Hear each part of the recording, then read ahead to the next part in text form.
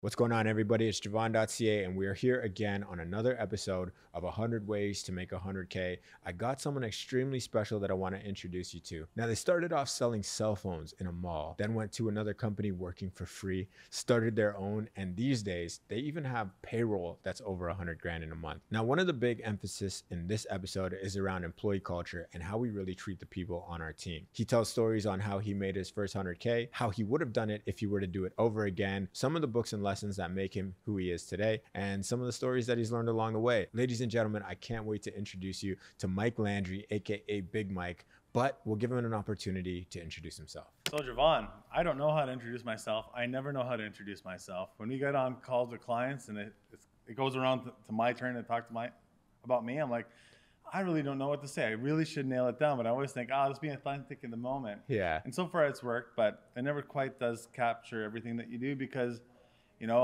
I'll be the one that runs payroll here. I'll be the one making the sale here. I'll be the one doing the dishes here.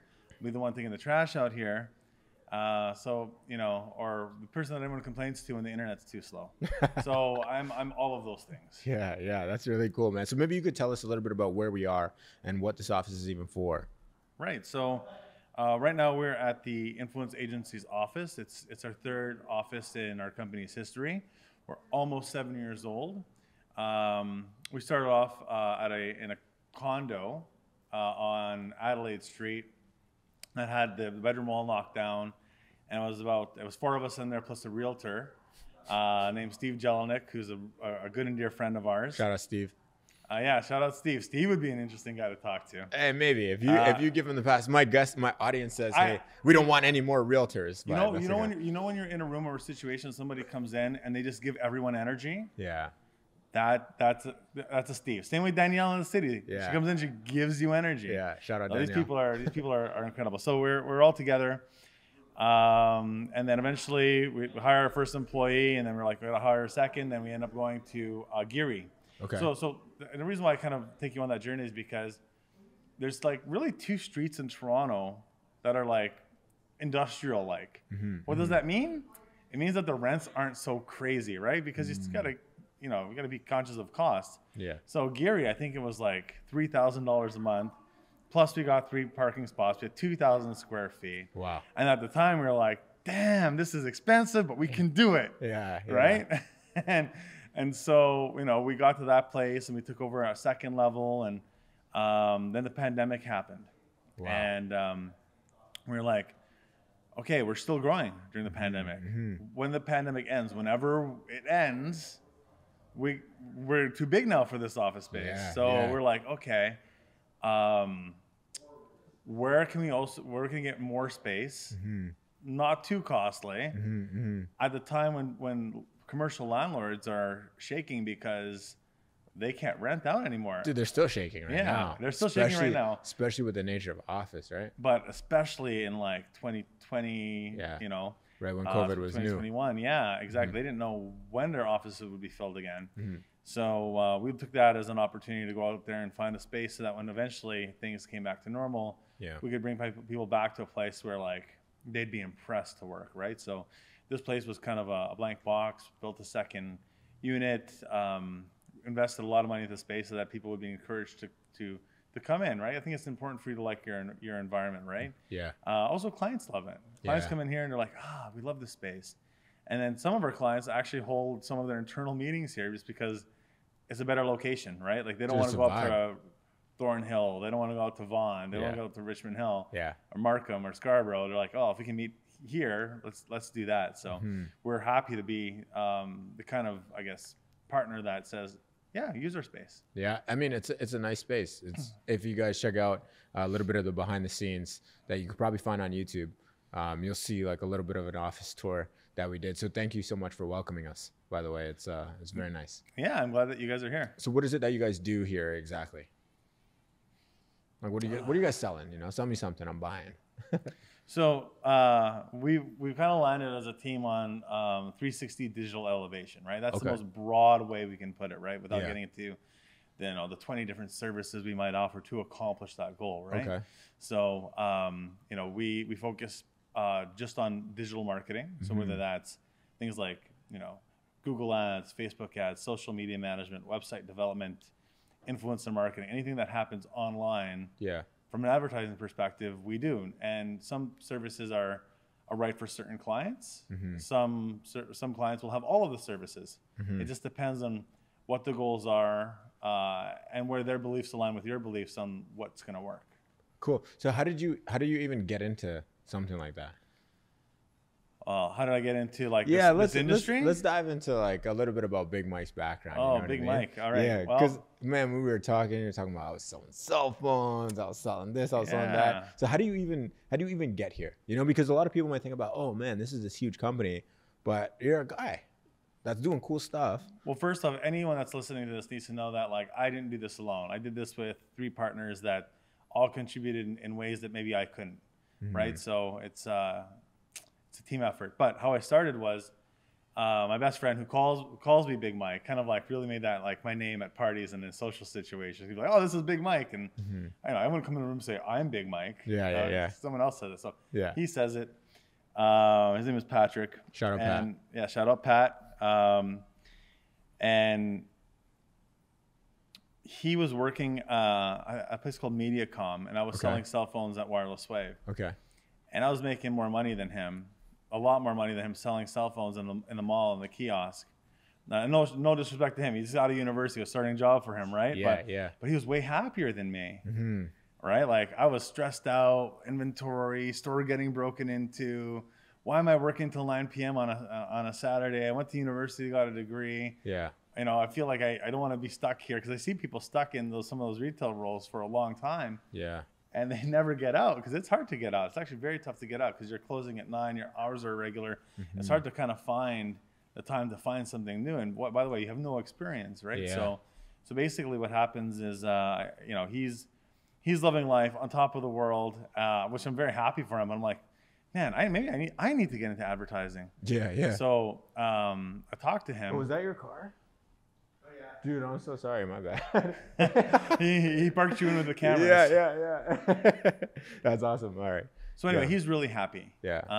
And I'm like, man, I want to be happy too. I'm like, yeah. And he's and so he moved on from MediaCom, went to a place called Crucial Interactive, and he just raved about it, right? And then he was making better money now and was raving about it. I'm like, just get me in there, man. Just get me in. I will work for free. I will make sure my days off at this workplace or during the weekdays where I can contribute for free. I just want a foot in the door, right? And so he's like, yeah, man, we'll you know, I'll see what I can do. I need to get kind of acclimated there first. And and anyway, an opportunity came up with another company, and Patrick put me forward. He kind of sold me like in advance because he's such a good friend. Yeah. And so I got in. They offered me the role, and I started working for minimum wage, which is better than free. Which I was willing to do free. Yeah. Right, just to get my foot in the door. Yeah. Minimum wage cold calling, and that was a shock to the system. Cold calling, and that was your first time cold calling. Where you're tracked on your calls, right? Yeah. And it was like 120, to 150 cold calls a day, B2B.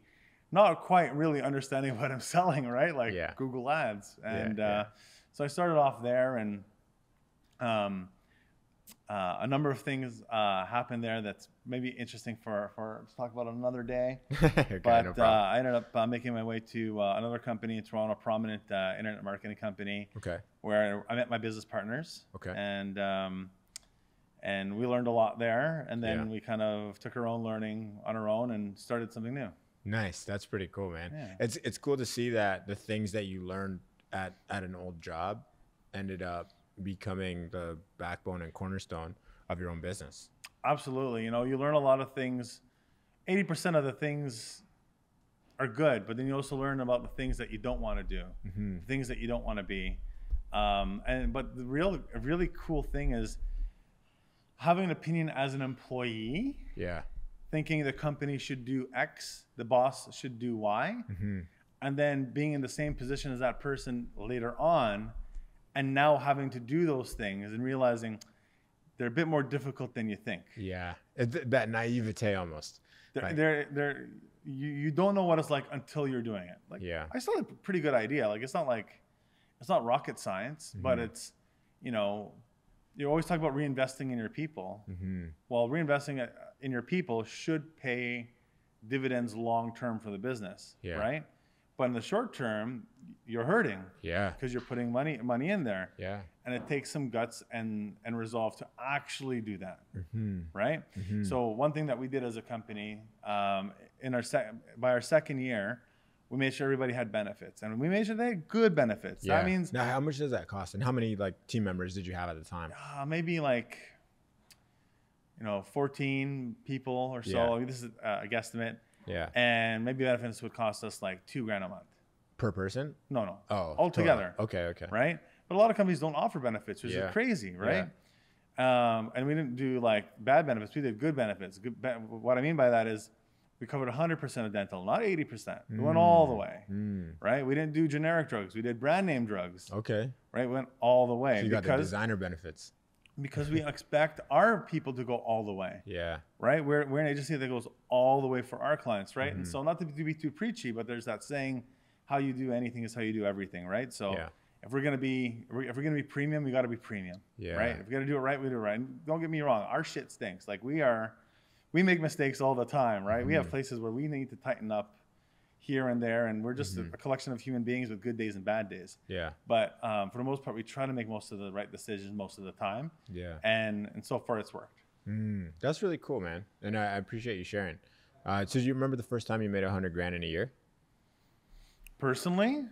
Yes. I do remember that. Would have been like 2014 as a salesperson. Was this when you're selling cell phones? No. Cell phones, I only get up to around 70, 75 selling cell phones. There were other guys that were better than me. On the B2C front, and they were doing over 100. But yeah, it took me, 2013, 2014 to get up to that level, which is great, right? Like, I made 100K, right? But then you realize, actually, I'm here now. I need to get to there.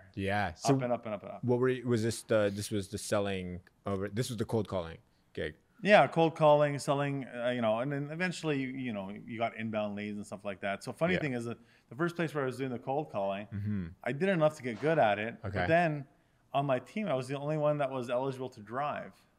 Oh, like physically drive. Physically drive, because some people were in trouble for various reasons. I joined the place that was kind of interesting. Which is why I say get into it another time. Okay. We'll save that for the other podcast. Save that for another time. And so, I had like 3 guys booking me outbound meetings every day. I had 3 meetings a day. And when you do 3 meetings a day in Toronto to business owners, dude, that's too much driving. You learn a lot. Oh, really? Okay. You learn a lot, right? Because you're thinking about a certain lesson. What was the thing that some of those things that you learned?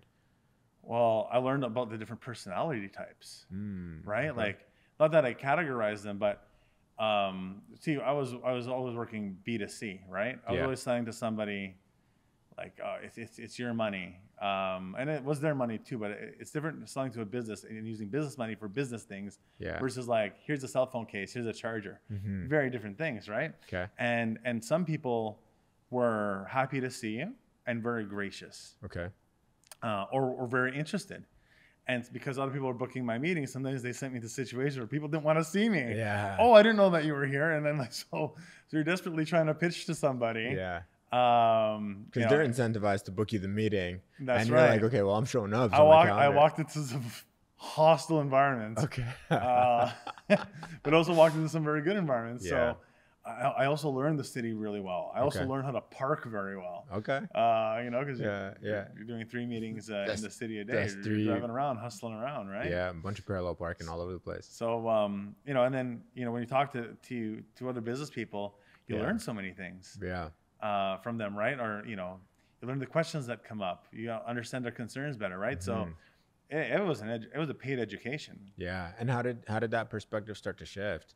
Like, because I know it's cool, especially in something like video, right? Like I'm engaging with business owners all the time, right? And the cool part about video is that it's at least the videos that I do is around the business owner usually, instead of around like an employee. And I find like the mindsets are like completely different. The lens that they see the world is completely different. And it's different, especially when you're in an environment where your colleagues are questionable, right? They can't drive for certain reasons. Their perspectives are different on certain things. And then you go into this you go talk to the business owner, it's like night and day. Well, yeah, they got to book a meeting, they got a quota, and it's like, just take a meeting with Mike. Yeah. And I get there. And again, it's, sometimes you're walking into different situations, but, in addition to learning the different business people and personality types, you learn about the different businesses. Okay. Right. So, and I still haven't come across every kind of business there is. So there's a business, they say that there's an app for everything. There's a business for everything. Everything. So what were some of the ones that like shock you to this day that you're like, that was a really cool thing? I find every business equal, like not equally cool, but like there's no business that I'm like, wow, that's way better than all the other businesses. Dude, every grass looks greener, but every grass has shit as well. You know what I mean? Or poop, whatever you want to call it. Yeah. So it's every business has got its kinks, right? Yeah. And so there's some businesses that are more interesting because I know how to help them more. Okay. Right? Like there's some businesses where I'm like, I can't really help you. Like you see that all the time when you watch like Shark Tank. You see that all the time when you watch Shark Tank or Dragon's Den, where the investor's like, you know what? I actually don't think I could add value here. Right? Yeah. There's some businesses where you're like, it's not for me. I can't promise you anything. Yeah. Right? Yeah. But there's certain businesses where you're like, you will win so much. Like you just need to do this. And those are the fun ones. Anyone that you can help is a fun one, right? Like I actually don't pitch anything that I don't think will actually help. Right. And I did that very early on. Like I never, ever sell anything to anyone that won't help them. And I'll often, if I can think of someone else that will help them, I'll say, go there, do that. Yeah. Because it's a long life in a small world, right? Like, and your reputation means everything, dude. Right? Yeah. That's cool, man. So what ended up happening after this first gig? Like this was the one right before you started your business, no? So I was at the funny place. I'll say that I was at the funny place where I was, booking, booking meetings and getting all those meetings booked for me. And then I went to the more established firm where I met all of my partners. And then we started this. Wow. Okay. And this didn't just start as this, right? This started as like two kind of separate facing entities. Yeah. Walk us through like the origin story through your perspective, man. I'd love to hear. There's a lot of nuance, but I can kind of like boil it down. Give us a high level. So, we're at the last agency. Yeah. And that last agency had some clients that were looking into influencer marketing. So we got pitched by different influencer marketing companies, and we thought, oh, well, this isn't very compelling, or we're seeing a lot of places where you could actually make improvements on that pitch itself. Yeah. So it gave us the ability to mystery shop. Okay. And when we were shopping them, we're like, well, there's a big opportunity here. So in addition to doing everything we know how to do, which is a traditional SEO, Google Ads, Facebook ads, web development, etc., we're like, influencer marketing is that next big thing, right? It's the shiny object right now. It's a shiny object. It's also, it's not only the shiny object, it's also that service that companies who have already figured out their digital now need to figure out. And that's your way in through that door, right? So you can't go through the SEO door. You can't go through the web development door. You can't go through the Google Ads door.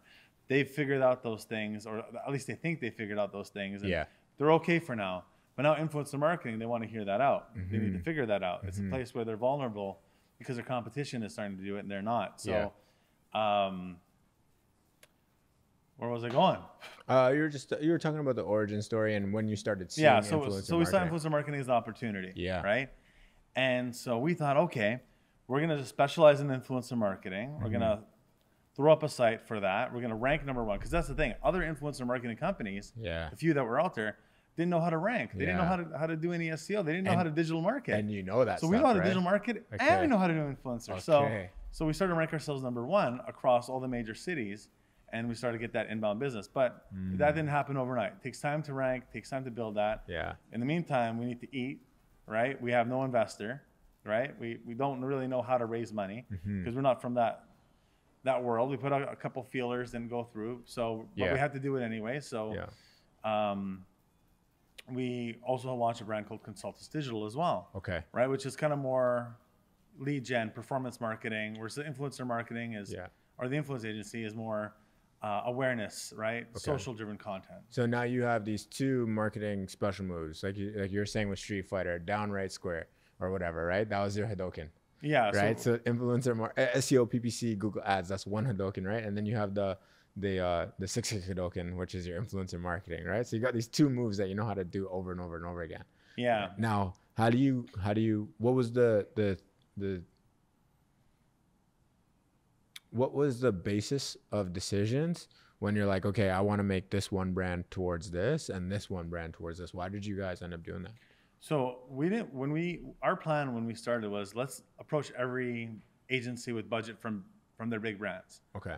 And let's do lunch and learns. Let's talk about influencer marketing. Let's talk to them about how we do influencer marketing and why it's different. And if we do that, then they'll want to come to us to run programs. And I guess we just weren't connected enough. Maybe we didn't pursue it hard enough. For whatever reason, it just didn't work the way that we thought. We still got some deals, but like it wasn't.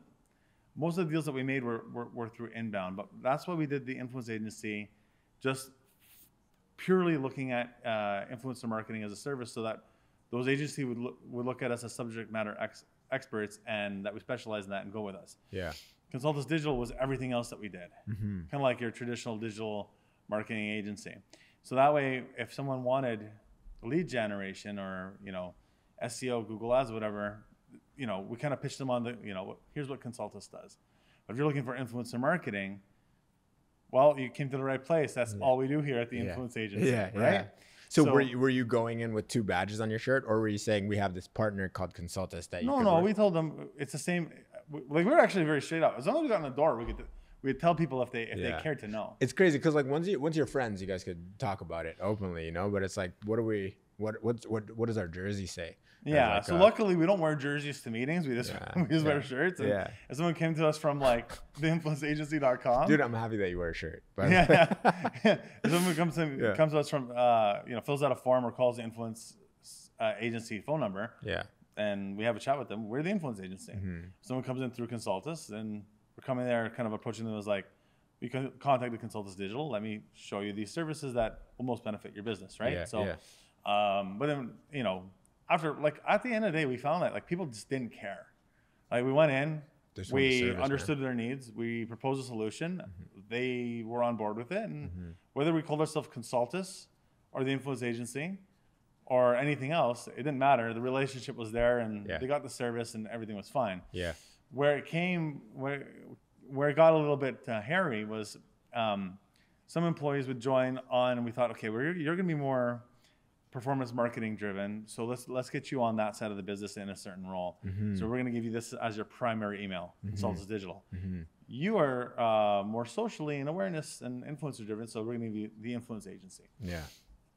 But after a while, Josh is sitting beside Kayla, and Josh's email is Consultus, and Kayla's the influence agency, but we all have lunch together as a team. They all get paid from the same bank account, whatever. Yeah. And they're like, what are we? What are we? Right? Yeah. So eventually we said, you know what? The predominant brand between the two of these Siamese brands is the influence agency, right? It was also the more fun brand. The team loved the tone of it more so. It's really what lived in our hearts. Okay. And so we still had this great brand called Consultus, right? It was still a brand. It was a website, had a social media presence. It ranked. Yeah. It generated leads, and we didn't throw it away. We found good use for it. Cool. And it's funny because the way that you describe this internal feeling with the employees, it's almost like you're dating. And she's like, well, what are we? Like, and we just need that, that definition, that common understanding. How did providing clarity to employees kind of help them along, like with their performance? Like, I don't know. They just stopped asking us, which one are we? We answered the question. We're like, we're this. Yeah. Okay. Yeah. That was it, right? And away we went. So what was that splitting kind of like for you? Like Well, you know what? It's a good question. I was like, okay, we've got this brand here. What are we going to do with it? It's still got value. Yeah. It still stands for something. Yeah. Right. And, at first we thought, do we just take it down? But we kind of left it there, and we thought maybe this will be an educational arm of the business, because what we did for maybe 6 months to a year leading into COVID is we actually held free classes at our office, teaching people SEO, teaching people Google Ads, teaching people that stuff, just because we figured that if we can be the providers of information, we can make a lot of friends. And actually, someone that's been with us for almost 5 years was an attendee at one of those classes. Client, team member? Sorry, team member. Okay. One of our team members here, she's a director here now, but she came out to one of those classes that my partner Tom was teaching. Okay. And she was looking for a job. She didn't have any Canadian experience. She's getting like always to the final interview, but never getting the job. Yeah. We all met her. You know, we saw that this person's like really driven, really bright. Hired her on, and she's phenomenal. Like, no, sorry, she's phenomenal. She is a big part of our success. And if we didn't host that free class under that Consultus brand, we would have never met her. Wow. Right? She would have never met us. So, yeah, you know, sometimes you do things because you're hoping people get to know you through this exercise, but it actually was a recruiting tool. Yeah. You know, that was a nice little lesson.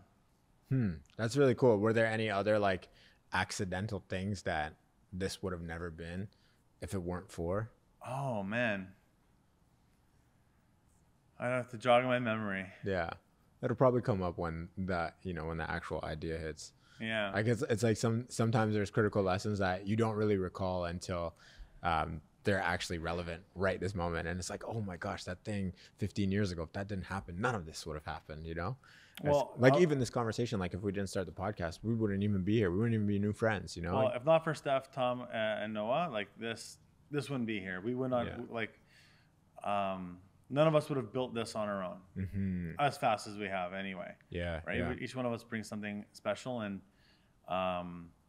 but you know, Tom, he became part of my team at the previous agency, and he was interviewing with me, and he was interviewing with someone else, and that person acted in bad faith. Tried to jerk him around on his salary.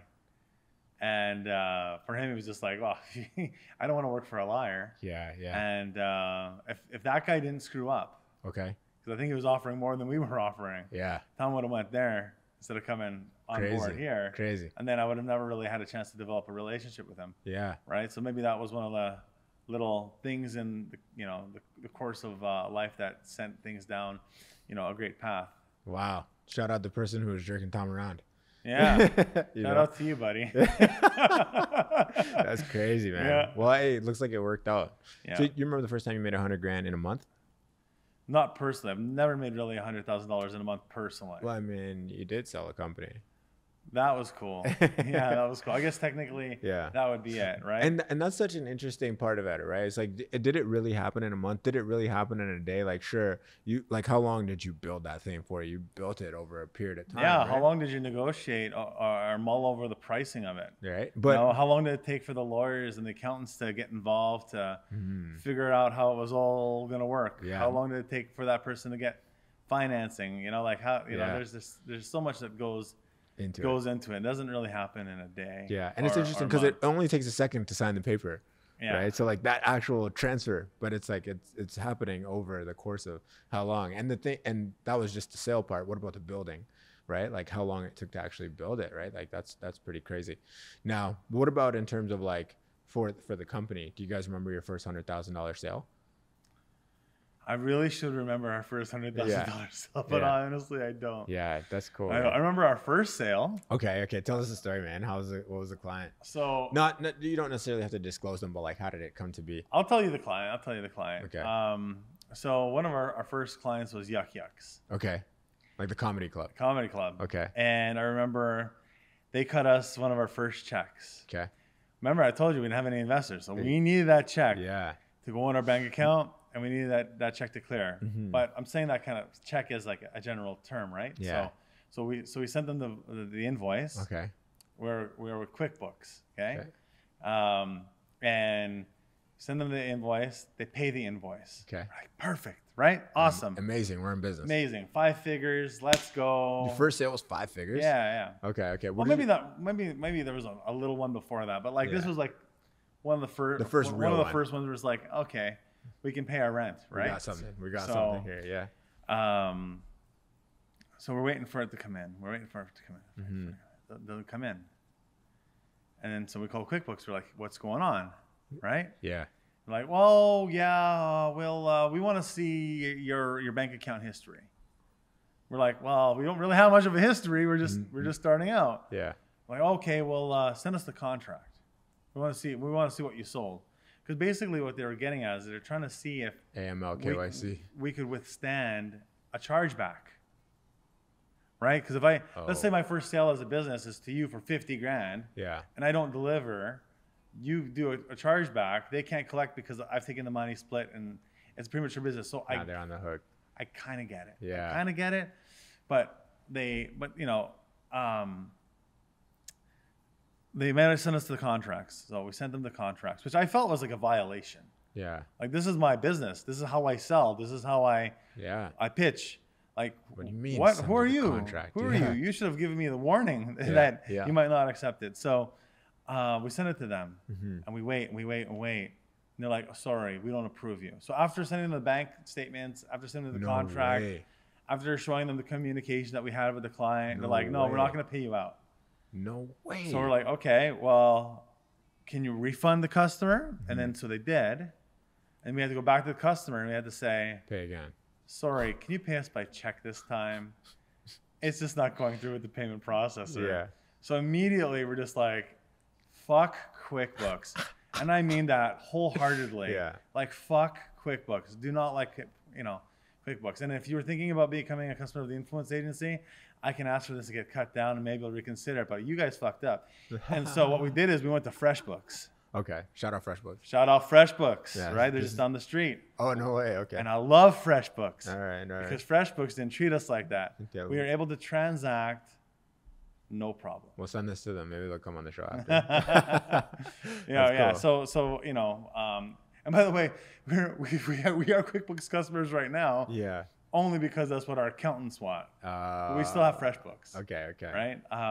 So they're probably going to be like, what are we? So why are we your only one? Yeah. QuickBooks is a more robust accounting platform, but the way that they treated us on the payment processing standpoint was not good. That's funny. We also sent it for Stripe. Stripe was also perfect. Yeah. So if you're starting a business, and you're trying to get credit card payments in, and you don't want a lot of fuss, don't go with QuickBooks. Start off with Stripe. Start off with FreshBooks. Yeah. They're going to be your best bet. True. That's cool, man. So what ends up happening after that? Like, so you guys end up getting the Yuck Yucks client, and then how did things unfold after that? Well, sale, little sale, little sale, little sale. Oh, medium sale. Oh, big sale, big sale. Okay. So, and the funny thing is that, then that 50K deal would come in, right? Now, you're like, oh, that'd be great. 50K. Yeah. That's awesome, right? Yeah. A year later, 50K came in. I was like, cool. Nice one. Yeah. Keep it up. Keep it up. Yeah. All right. Back to work. It all adds up. Keep chipping away. Yeah.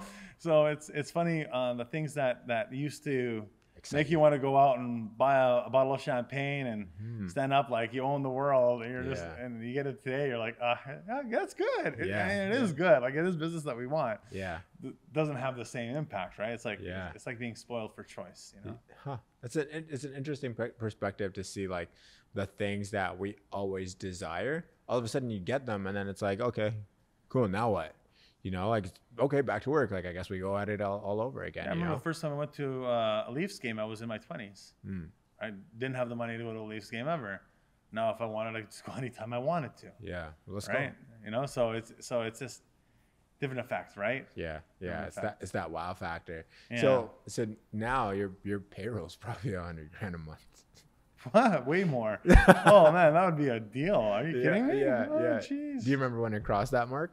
Like, I remember when it crossed that, and I had to call in to authorize to be able to go more, and then then it was over 200 and had to call in to authorize more, and then it was over 300, had to call in to authorize more, and just like, damn, these are like houses in Windsor every month. Come on, just relax, okay? Why you gotta go there? You don't want to go to Windsor, but that's okay, man. That's cool. So if you were to go back and talk to the Mike at Wireless Wave, you think he would believe it? If you're like, dude, you're gonna be doing this one day, you think he would? Yeah. Yeah. I think if someone told me, I would believe it, but I definitely didn't see it. Okay. Right. Like,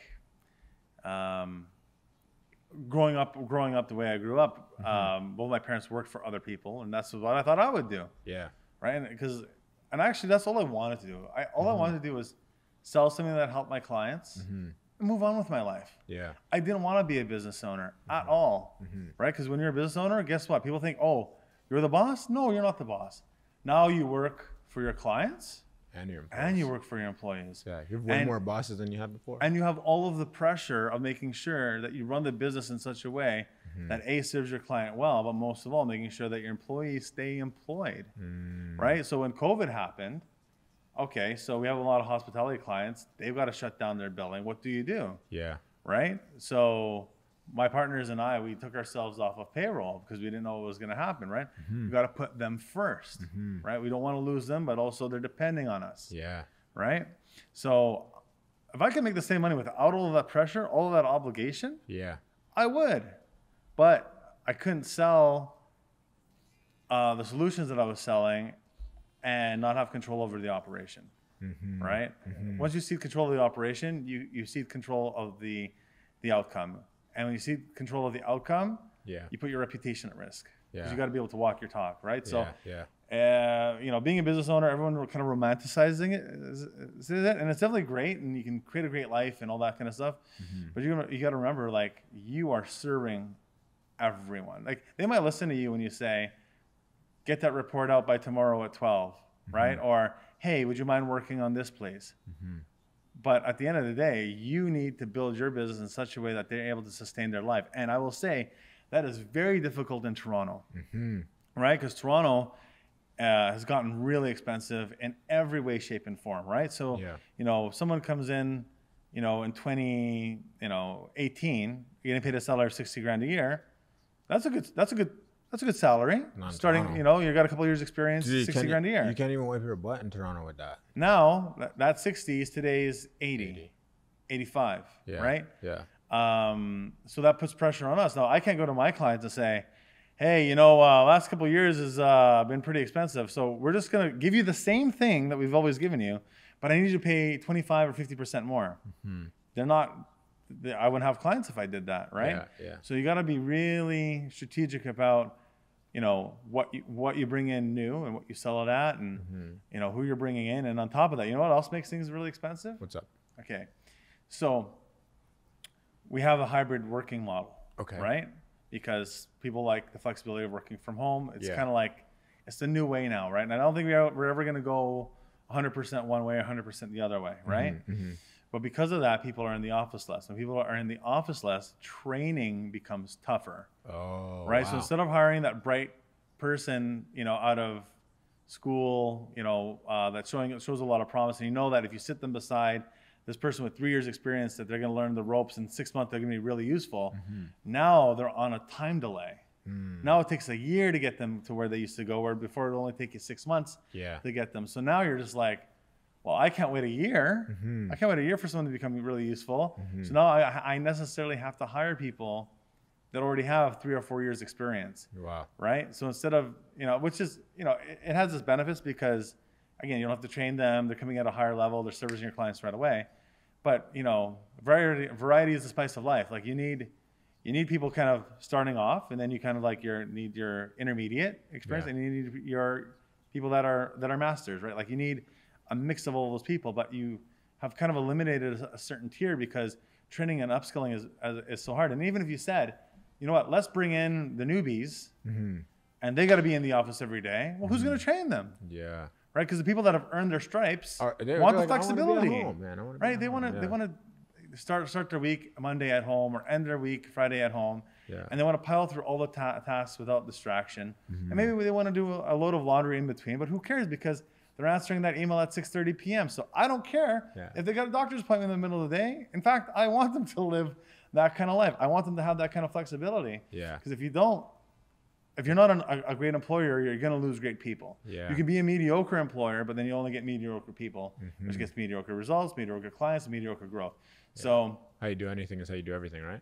That's right. You want to be you got to invest. You got to invest in people, right? So, but it's tougher in Toronto because Like my goal, like what actually gets me excited isn't the $100,000 deal or the $500,000 deal. Although I'll take it and love it. You know, I'm not. Yeah. If you're listening to this and you've got a big budget to spend, by all means, Big Mike's here. Please fill out a form. But www.theinfluenceagency.com. The most exciting thing, and this is not to sound like a super good person, but what's the most exciting to me is when people buy their first homes here from working here. Okay, that is the shit. Yeah, that is awesome. And actually I told you about benefits, right? So that's what we did in the second year. In our fourth year, we did RSP matching, and the whole goal behind the RSP matching was so that you could start to save in your RSP. We'd match a certain amount, and you could start to build that nest egg, so that now you've got your first-time home buyers. Yeah. Right. Yeah. And now you can get in the game. Yeah. Right. So that was the goal there. Now, why did that matter so much to you, or why does it matter? It still matters. You know what I mean? It's probably mattering more and more as time progresses. But what does that actually mean to you? You know? It's the same reason why I'd help somebody with their bags if I saw they couldn't carry them. Yeah. I just want people to get ahead. I want them to achieve. I want to help them if I can help them, right? Yeah, yeah. And they got to help themselves. Like that person that bought that condo or that bought that house, I didn't do it for them. They did it for them. Yeah. But I'm glad that this could be an environment where they were able to make it happen for them. Yeah. Right? Because if you're not succeeding, you're not happy. Fair. That's cool, man. So if you were to do it all over again, and you're like, Mike, you got to make $100,000 in a month, what would you do? Would you go right back to influence agency? Would you go right back to marketing? Would you, I kind of wish I had a few different lives so I could try different things. Okay. Right? Because you don't know how those other things would work. Yeah, yeah. This has worked. And it's been a lot of fun. Yeah. And it's only going to get better. Yeah. Right? But I wish someone would have given me the following advice. Okay. Right? So I was a great sales rep, right? Selling phones in a mall. As good as you can be at selling a phone in a mall. Dude, I'll buy it. Right? Yeah. But every month you start off at zero, right? Every month you've got to start selling again. Yeah. Right? To start making money. And, sometimes, you have a bad week. Sometimes you have a bad month. Sometimes the mall's dead, right? Sometimes the economy is bad, whatever, right? There's all these. Sometimes COVID comes and closes the mall. There's a lot of things, right? And and you saw that person once, and maybe they come back to you, but like, who the hell cares about going back to the same cell phone guy if they're even still there, right? So, I wish someone would have said, get into a role where you are selling something that pays a lot of money, that is recurring, right? So, if you're doing digital marketing and you got a business sign on for marketing, they're paying you every single month. Yeah. And you bring on another client and that snowballs, right? And it's ongoing, right? So you've only made maybe 10 sales in the whole year, 10 clients, but now you have 120 invoices going out every year from 10 sales. And then you do another 10 sales the next year. Now you have 240 invoices the next year. Yeah. So everyone understands the idea of a snowball. So digital marketing has been great for that. But another place where you make a lot of money is in commercial insurance. Every business needs insurance. Yeah. Sell commercial insurance. Build a book. Build relationships. Service people well. Help them. Get them the best rates. Get them the best coverage. Take an interest in their business. And guess what? You don't have to do that. You don't have to do that 100 times a month, right? And what you're doing is you're setting yourself up to make more money every year you're alive and working, unless you have a big loss, right? But that's an industry that I would have said to myself, go try that out. Yeah, yeah. Right? Go sell $1 million in premium a year. Yeah. And every year make $150,000 to $200,000 in commission. On top. And it keeps adding. And it's fun. Selling is it's a lot of fun. Yeah. Because all you're doing is you're solving problems if you're selling the right thing. If you're out there and you think you're going to sell something that isn't going to work, well, first of all, you're terrible. Yeah. Or in a really bad situation where you gotta do this to feed your family. And okay, I guess, it's like stealing a loaf of bread. It's like, it's not immoral if you got to say, if you got to feed your family with it, right? Yeah, yeah. Or, you get a pass on that. But all you got to do is just sell something that you believe in that can help people, and then keep doing it. Keep helping people. Keep selling it because they're going to buy their commercial insurance. They're going to get their mortgage. They're going to get their internet marketing from somebody. It may as well be you who cares to give them the best option. Yeah, So yeah, insurance sales, specifically commercial, because you can sell a bunch of $2,000 auto policies, or you can sell, $500,000 building insurance policy. Like, you're better off floating in those circles, right? Yeah. But not to say, but that's all work is good work, right? All sales are good sales, but that's personally what I would do is I would go into, sell things to rich people, or sell things to people of means, right? Yeah. Like I don't want to sell, a $2 item 1,000 times. I want to sell a $1,000 item 2 times. Yeah. And have it recur. And then lastly, I know that you did mortgage brokering for a minute, but 3 minutes. Yeah. For 3 minutes, but I see a lot of success, or I see people that are successful doing that. And my mortgage broker, who's at SafeBridge, he works alongside Chris and Arlene. Oh yeah. I'm never gonna go anywhere else. Yeah. Shout out the SafeBridge private wealth team. Yeah. I'm never gonna go anywhere else. Anytime I need something, it's gonna be Fred, right? Shout out Fred Babby. So, all right. But how many times can he cash in? Yeah. On my business every single time, purely because when I talk to him, I can hear his smile through the phone. It's warm, it's friendly. He's knowledgeable. Yeah. He gets back to me when he says he's going to get back to me. And guess what I do? I refer other people to him.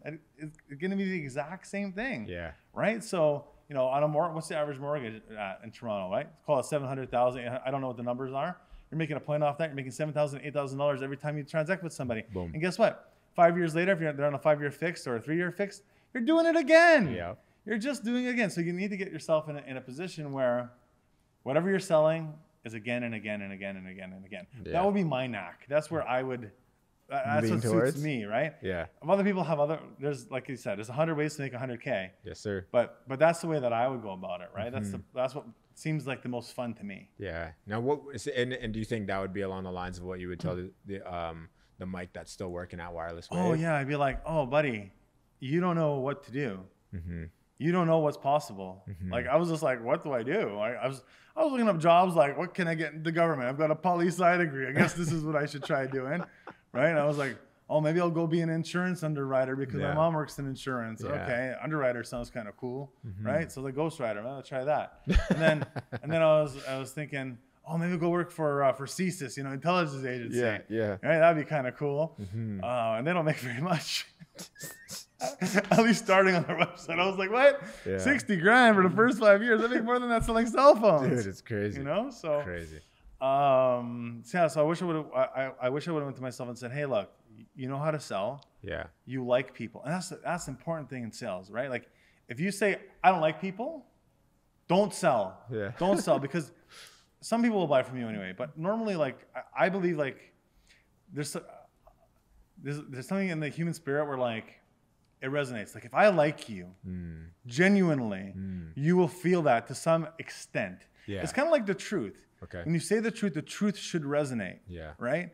So but if I don't like you and I'm just being fake to you, you might buy it. I might get you to buy it. Right. But more often than not, your trust level is not going to be 100%. It's going to be like 75%. Yeah. Right. It's not going to work. And you're swimming against the current. If you don't like people, don't do that. Don't be in sales. But if you like people and you're social and you want to help people and you want to only sell things that can actually help them, do that. Like, I mean, I'm actually a bad sales guy in some sense, and a good, depending on how you look at it, is when I used to sell cell phones, I'd be like, look, this case is $35. The guy literally 20 feet that way at a booth is selling the same thing for 20. Yeah. Just go buy it from him. Yeah. Just go buy it from him. Save yourself $15. Right? Go to Pacific Mall. Save yourself like 50% of the price. Just go to P Mall. Yeah. Go to P Mall, buy it there. Because I cared about them. I looked at them like myself. And actually, that's the cardinal sin, I think, that I made in sales. I assumed that everyone that I was selling to was in the same financial position and had the same values that I had. So I said to somebody, go to P Mall to go buy that car charger because you're going to save yourself $30. But you know what? The Michael today says, I'll just pay for it right here. Because you know what? I don't want to spend 40, an hour driving to P Mall. Dude, you're going to spend an hour in the parking lot, dude. Getting lost in there because all the stores are glass and I don't know where I'm at, right? Yeah. I'd rather just pay you for it. And if I had a problem with it, I come back to you. I know I can exchange it, right? You know, but I assumed everybody was like me trying to save a buck because I'm a Scarborough boy. Yeah. And I kind of like dismiss things that they should get right away. Yeah, your time was less valuable than your money was too. So it's funny. It was good to be honest, you know, like and honesty always gains you trust. And when you're truthful with somebody, it works. It really works. Yeah. And you shouldn't do it because it works. You should just do it because it's good to do. Yeah. But sometimes you make the mistake of thinking that person values things the same way that you do. And oftentimes, like, you end up saying no for your customer, like on their behalf. On their behalf, why would you do that? But you know, that's why you have to like take a little bit more time, suss things out. I remember there's this guy named Kofi. Shout out Kofi. Shout out Kofi. He had a web development company. And I remember him saying, we charged that customer $100,000 for branding in their Shopify site. I was floored. I was like, how could you charge $100,000 for that? Yeah. That's insanity to me. Yeah. You took that guy for a ride, right? And he was stupid enough to go on that ride with you. And then at the end of it all, they dumped the whole thing because they didn't scope it out properly from the beginning. But what I learned, and by the way, I don't think he took him for a ride now. Yeah. Right? Because branding costs money. Yeah. Expertise costs money. Yeah. Right? Building out a site properly. And all the time spent in the back and forth and da and all this stuff, that takes time. But I remember thinking that because I was selling websites for like $10,000, right? And he was saying to me, even some people might be like $10,000. Oh, you sold a website for $10,000. Yeah, can't I just make that for free on GoDaddy? Yeah, you know, right? Yeah. And so, I remember him saying one day I just changed my prices. I did nothing different. I just changed my prices. And people were like, "Yep." I'm like, "Shit." All this time, right? So. You know, again, just because you think that it's not worth something doesn't mean that someone else doesn't think it's worth something. Yeah, yeah. That's the thing. But you should always be honest, right? Always be honest. Yeah, that's cool, man. So what do you think the books that make Mike are? The books? Yeah, give us a handful. You know, so because I was ideating around like the book, so I'm gonna turn this into a book because honestly I think a lot of kids need it. Like the original reason why I started the show was my little brother wanted to quit his job at McDonald's to sell drugs. Remember I was telling you? Yeah. And you know, I challenged him, and it's like, okay, well, how much money do you think you're gonna make, right? And now I just moved back to my mom's house just temporarily. You know, I'm looking for a new place right now, and I end up going to the gym last night, and I'm sitting in the sauna next to a kid who's 20 years old. Kid's telling me, oh yeah, I'm scamming, I'm trying to sell drugs. I'm like, dude, what are you doing, bro? Just go listen to the show, right? Like, stop. Go on your Snapchat right now that you're using to scam stuff and look at the discovery page and look at the show, because you're the same exact person that I made this for.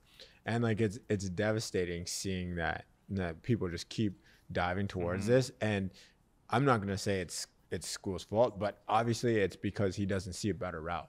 So it's like it starts with information, and there's books that led you to believe what you believe. There's, you know, maybe it's a course, maybe it's a lecture, maybe it's a piece of media that you came across. You know, I'm curious. I want to put a small list under like in different sections, and you know, maybe some books or lessons or things that you listen to that might have changed your perspective. You know. Honestly, okay, so one of my favorite books is Jeffrey Gitomer's, I don't know if it's 12 or 13 Rules for Selling, but that was a really easy read, but it's called the Little Red Book of Selling. That was phenomenal. You know, there's books that I've read that I don't remember the title of. I wish I had this question ahead of time. I could have shared. But I'm sorry, I didn't. You know, I'm gonna include it in the show countdown automations. I'll give you a few, but there's, you know, How to Win Friends and Influence Others. Yeah. You know, Art of War. You know, that's you know, it's essential. But like, I kind of already knew all of this stuff. Yeah. You know, like the intrinsic stuff, because my dad was very, very instrumental in my upbringing when it came down to sales and interactivity. So I think that's, I mean, I can share that with you, and you can include this if you want, but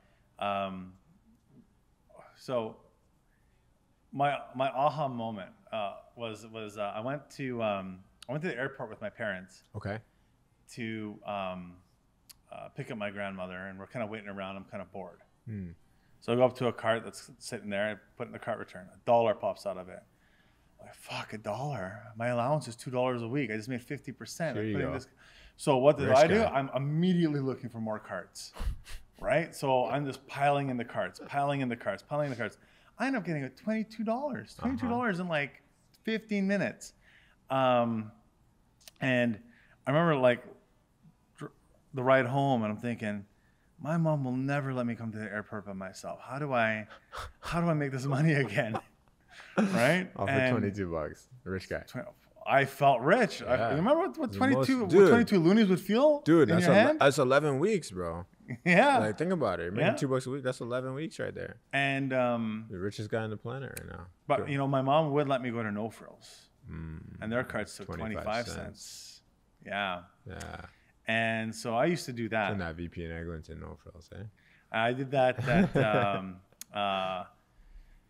Tapscott and Nielsen. Okay. Yeah. So, in Malvern Mall, and I was making like $6-7 an hour pushing carts back, which as a like 10-year-old is pretty good. Dude, you're the richest 10-year-old on the I was. street I right was. now. Yeah. And but this is where I remember I was having a bad time. No one would give me their cart.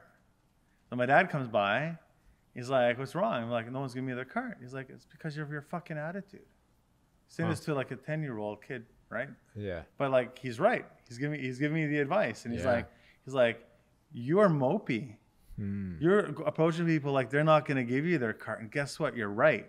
Wow. Right? Fix your attitude. Go up there, fake it, right? Put a smile on your face. Give them a little bit more energy, right? And I did that, and started to come, right? So your attitude and how you approach things, that was the first lesson, right? Yeah.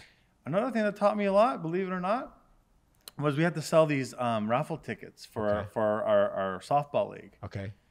And every day I'd come home. If I finished my homework, my dad said, "What are you doing?" I'm like, "Nothing." He's like, "Go out and sell those tickets."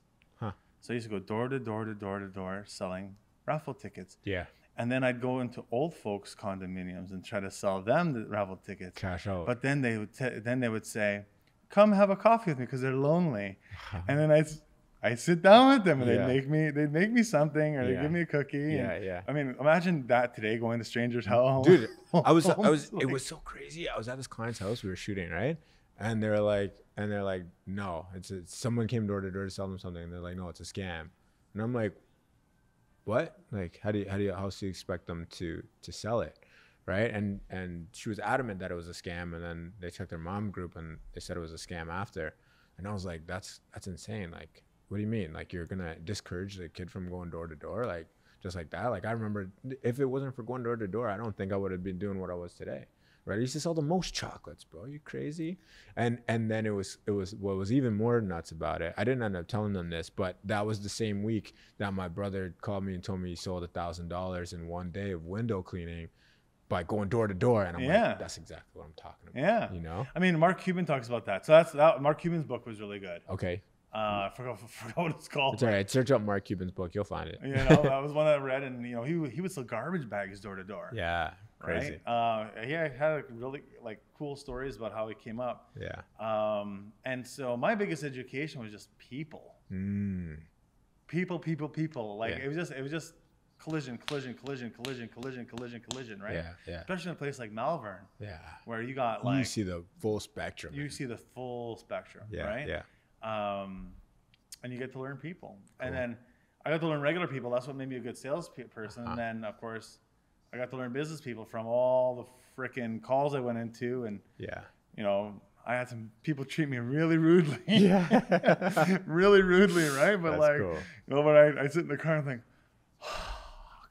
how could I have handled that differently, right? Because you get flustered. Of course, you don't know what to say. And it's like you're wearing, up, and it's like you're wearing it now, and like I don't have the perfect answer mind. For everything. Yeah, you can't. Right. But dude, man, people first, right? People first. So people, and then you know, books will help you will inspire you, give you different systems, teach you different things.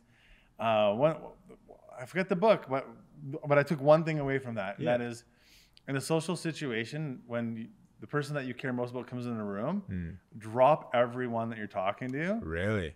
And she calls it a baby pivot. You baby pivot towards them, and you give them the attention of that you would give a 3-year-old. Wow. Right? Because when a 3-year-old enters the room, it's all about them. They are in your frame of reference, and no one around them matters except for that 3-year-old. Right? Treat people that matter in your life that way, or in business that way. When they come in, don't shake their hand and look aside. Acknowledge that they're there. Yeah. Like, give them you. How do you put the people gently down that you're talking to? And like, so you're mid conversation, that person walks in, right? How do you like just like leave that conversation and then go to I don't know. I think everyone's got to figure that out for themselves, right? I mean, to say, oh my, I gotta say hi. Give me 1 second. And, you know, just do that, right? Yeah, like, act with, you know, if you have a little bit of enthusiasm, and hopefully it's genuine. Yeah. Right. Like, that's funny because I get sideswiped all the time, especially when I'm at these events, and then it's like one person. You know, so I was curious. You know, it's not, you can't always do it, but like I remember that was a lesson I took from the book, and like, yeah, that makes sense. Yeah. Or what I said to you earlier before the cameras were rolling which is, everyone's favorite topic is themselves. Yep. Right. Now, and you know, you read it and then you relate it back to your actual experience. You're like, oh, that makes a lot of sense. Yeah. You know? Yeah. It's funny. Like you spend a whole hour-long conversation. You ask like 3 questions, and they'll be going on a tangent. And then at the end, they're like, we had a really great conversation. And it's like, I did not say one thing. I'm sitting here thinking, should I ask you a bunch of questions? But you know, the dynamic here is, you know, you lead. Dude, that's cool. You could ask anything you want, man. I'm an open book. But I'm curious about another thing though. What's a day in the life of Big Mike these days? You know, that's another section that I want to include in the book, is like, what's a day in the life of this type of person and this type of person and this type of person, you know? And I know it changes. And like you said earlier, some days you're taking out the trash, some days you're cleaning the washroom, some days you're doing, you know, this, that, and third. Probably today you're going to get slapped up in Mario Kart. The biggest thing is prioritization. Okay. Right? Like, you could be doing everything. Yeah. There's no end to the amount of tasks you could be doing. You're never done. But you need to figure out that day, what will bother me if I don't get this done today? You know, what's a mission critical thing, and you need to attack those things. And personally, not enough people do this that I think should do it. Is every day you got to start off with a to-do list. It's a to-do list, and you write it out and you cross it off as you do it. Yeah. And you just feel like, okay, I've done something. Like you could have a busy day and I could say, what'd you do today? And you're like, oh, I don't know, like a lot of stuff. Yeah. Right. But just do that and you'll feel better about what you did that day, the effort that you put in. And I learned that from a guy named Josh Singer. Shout out Josh. Josh Singer, shout out you, runs cognitive marketing. His story is really amazing.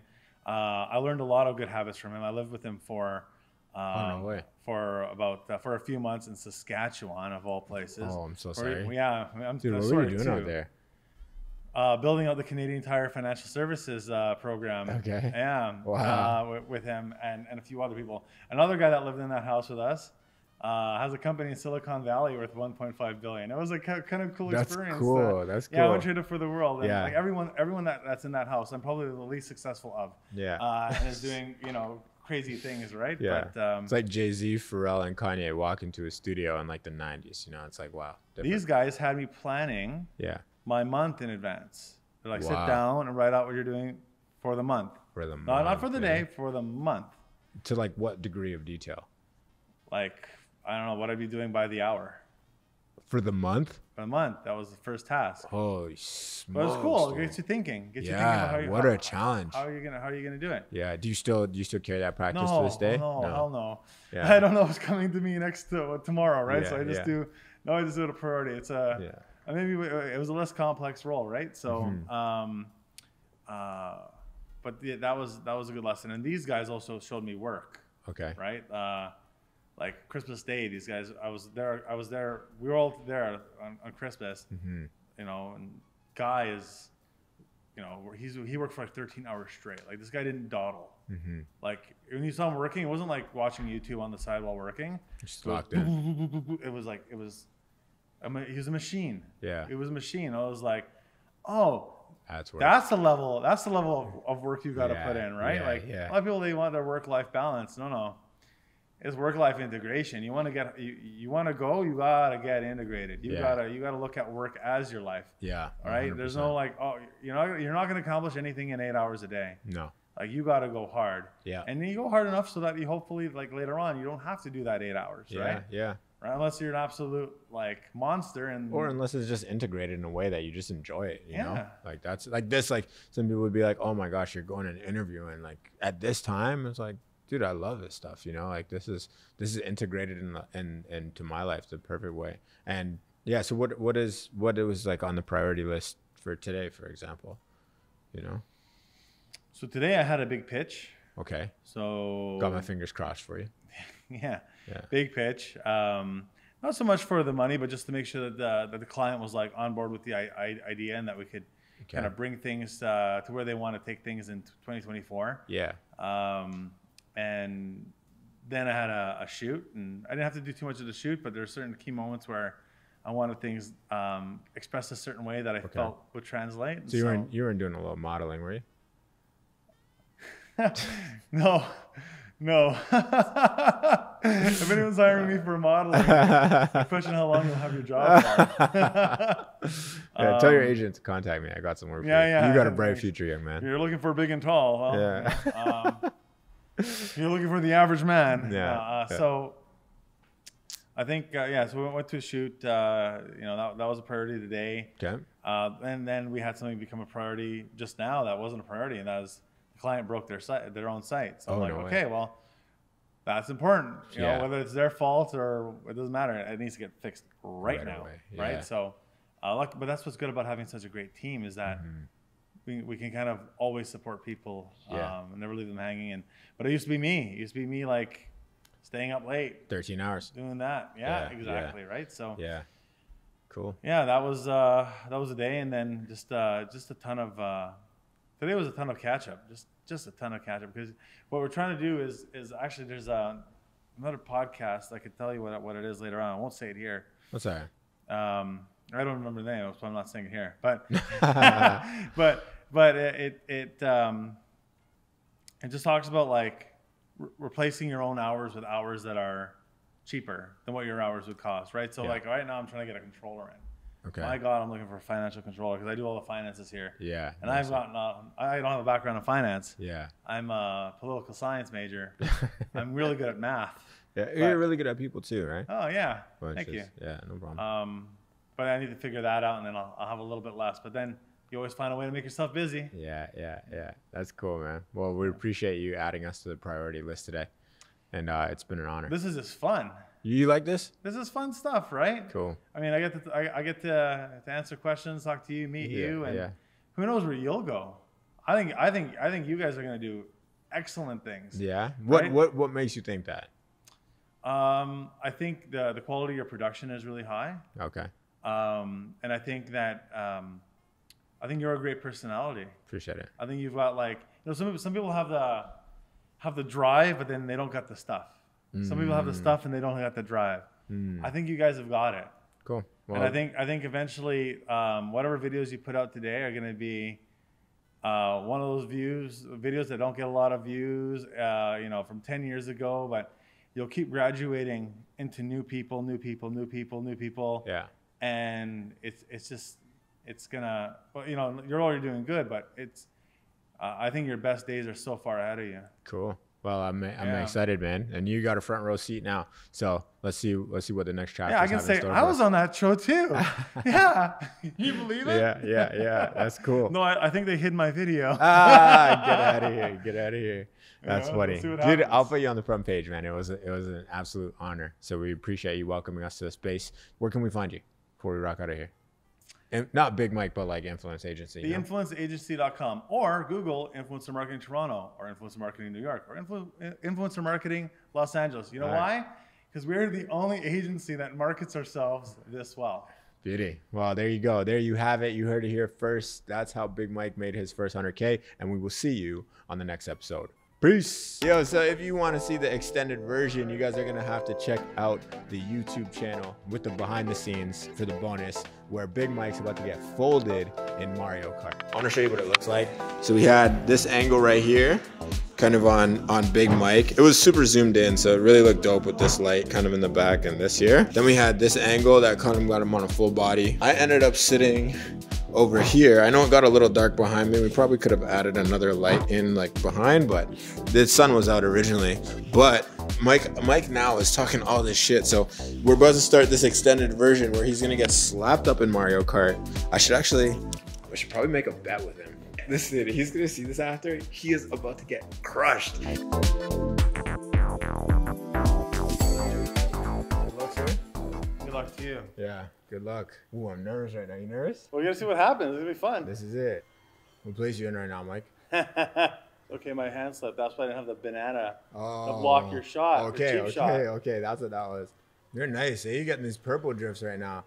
You're looking like you're pretty close right now, Mike. Oh no! No! Oh, that was a photo finish. That was good. That was good. That was right there.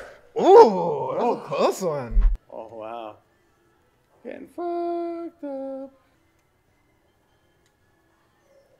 Oh, are you kidding me? Oh no! I think that was me that hit you with the banana. Is that what just happened? I landed on it. Uh-oh. Couldn't even see it coming. Uh-oh. Oh, I saw that one coming. Couldn't do anything about it. I hope no one gets a blue shell. That's all that's on there. That's it, right? A blue shell shouldn't really exist in the game. Why not? It's like a parking ticket. It's like socialist. Damn. I know, dude. Damn. Fifth. Oh. Damn. I'm not coming back from this. Uh-oh. Uh-oh. How's it looking right now? Looks like I'm paying for dinner. You know, that one. Oh, I'm already so far behind. Yeah? Okay. I think 46 weeks, no drinking, no smoking right now. It's been interesting. I started vlogging. Look at that. That's a good thing that came out of it. Yeah, it's done January 5th, my challenge. Oh, whoa, look at you, eh? Let me not distract you. Let me get focused right here. So what do you think about the war in the Ukraine right now? Shout out my guy Oleg. My first international employee was in the Ukraine, and then he had to stop working because he got enlisted into the war. Or are you just trying to distract me right now? Is that what you're asking? I won't even bring up the other conflict. Huh? That's too much. That's too much. Yo, what do you mean you don't have an opinion on it? It was interesting. We're doing like a corporate racism project right now, and they had like an event, and they put a Jewish woman and a Palestinian woman on stage for a conversation about race. It was a very deep conversation, man. I think it's a rough state of the world that we're in, but everybody's just got to approach each other with compassion. You know, people, like we said in the episode, people first. You know, and I don't know, it's a rough situation. I just hit a banana. What the fuck? Now I'm in second. Oh no way! Stop asking me these questions, man. You're getting me distracted. So you think the Raptors are gonna like make the playoffs this year? Stop, bro. Got you. Oh no, no! You're so lucky. Oh yeah, I won. Yeah, no, it's not enough though. Oh my gosh! You know what sucks? Being in the middle. That's when you get hit the most. I know, everyone's attacking it. Yeah. That was okay. I'll get hit with a blue shell. Eventually. Sure, you get lucky. Yeah, it's a long race, you know? Oh, no. I'm done for this game. Oh my God, no. Oh, man, this is messy. Caught you. Oh! All right, so I won 50% of the time. Yeah, so did I. Oh, my gosh. Nice.